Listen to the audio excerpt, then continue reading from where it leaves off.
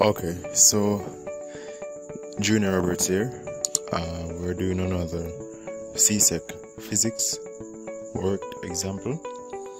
So let's see exactly what this question is saying. So this question here says a metal spring with spring constant K is fixed at one end to a ceiling and has an initial length of 7 centimeters when no load is attached.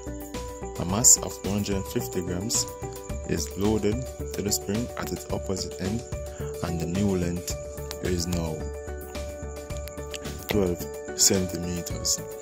So first thing we're going to do is to see if we can come up with a simple sketch which depicts or illustrates exactly what this question is saying. So here we have a simple sketch, right? So here we have the spring without any load attached, and the length of the spring is 7 centimeters. Then as soon as the 150 gram load is added, the new length of the spring is now 12 centimeters. And the first thing that the question wants us to calculate is to calculate the extension of the spring in meters. So we're going to go about doing that right now. So we'll say that the extension of the spring, let's call it E, is equal to L minus L naught, where E is our extension, L is the final length, and L naught is our original length. So we were told that the final length is 12 centimeters and the initial length L naught was 7 centimeters. So we can use that information to help us to find the answer. So we'll say L is 12 centimeters and L naught, which is the initial length, is 7 centimeters. Now when we take the difference of 12 and 7, we get 5 centimeters. However, the question asks for the extension in meters, so we need to convert our answer to centimeters. Now we know that 100 centimeters is equal to 1 meter. So since we're going from centimeters to meters, we're going from a small unit to a large unit, we will need to divide by our conversion factor. So we'll say that our extension then is equal to 5 centimeters divided by 100, which is equal to 0.05 meters. So our extension then is 0.05 meters. So let's see exactly what else the question wants us to find. So the question wants us to also find the weight of the load that was added. So we know that weight is equal to mass multiplied by the force due to gravity, right? And for objects on Earth, this value of G is equal to 10 newtons per kilogram, right? Roughly 10 newtons per kilogram. So we can use that then now to find our answer. So our mass was 150 grams.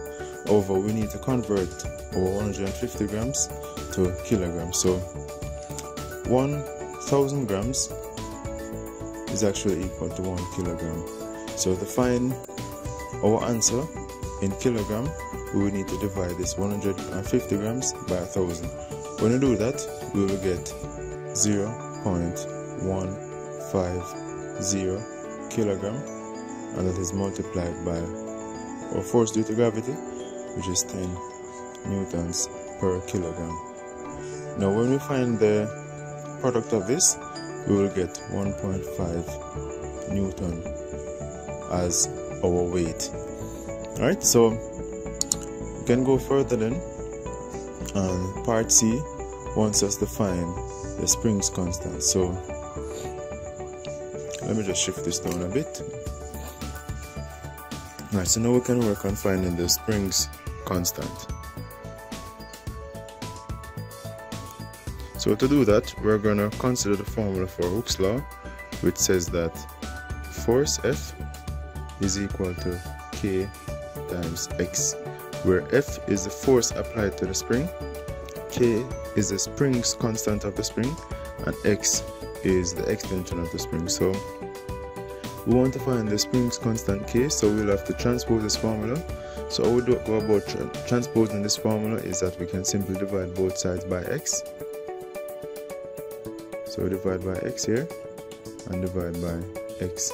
When we divide by x, this x cancels this x and we're left with K is equal to F divided by x.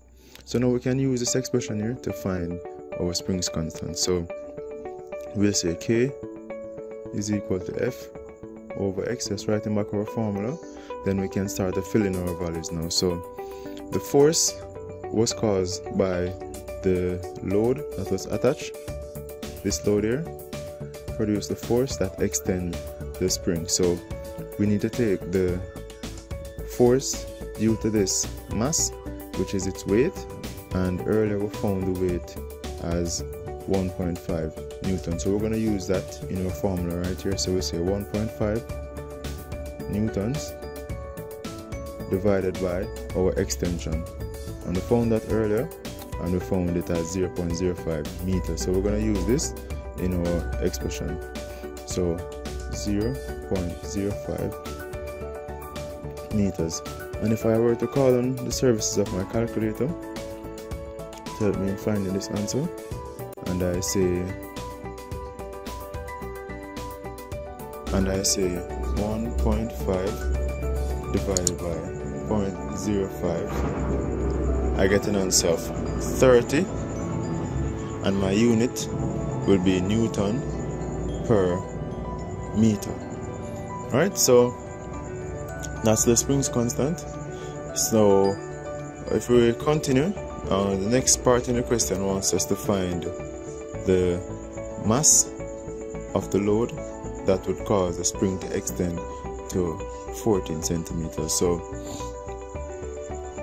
we're going to use again our formula for Hooke's law. It says F is equal to Kx. Right? We know our spring's constant. Right? We found that earlier, and we know the extension. Well, we need to first find the extension. So to find the extension, the question said that we want to know the load that will cause the spring to extend to 14 centimeters. So again, we can say extension E is equal to L minus L naught, where L again is the final length and L naught is the initial length. So our final length would be 14 centimeters and the initial length would be 7 centimeters, because the spring was originally at 7 centimeters. So when we take the difference of this, we get 7 centimeters. And again, we can convert this to meters by dividing by 100, and we'll get that the extension is 0.07.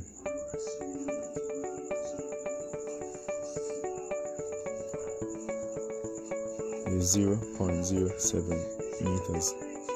So that's our extension, right? And again, we know our spring's constant, so we can use that information to help us to find the answer. So we will say that F is equal to Kx. Again, K is 30 Newton per meter, and our extension is 0.07 meters. So the spring's constant we use here is what we calculated up here. So when we use our calculator again and we say 30 multiplied by 0.07, we get an answer of 2.1 newtons. However, if we look closely at the question wanted us to find the mass of the load, and what we just found a while ago was the weight.